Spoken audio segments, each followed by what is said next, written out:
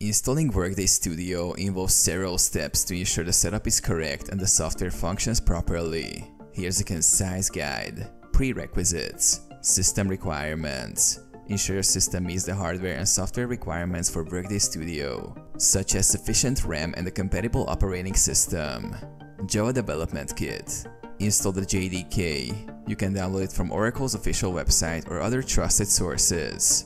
Set the Java_home environment variable to point to the JDK installation directory.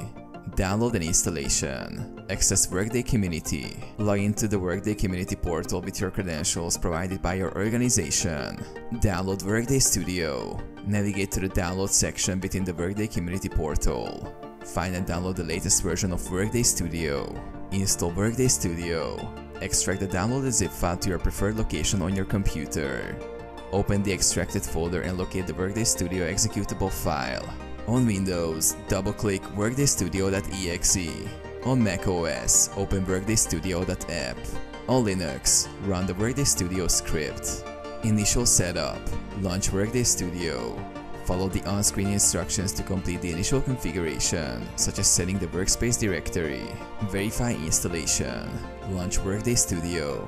Ensure Workday Studio opens without errors. Verify the installation by creating a simple project and checking if all necessary plugins and dependencies load correctly.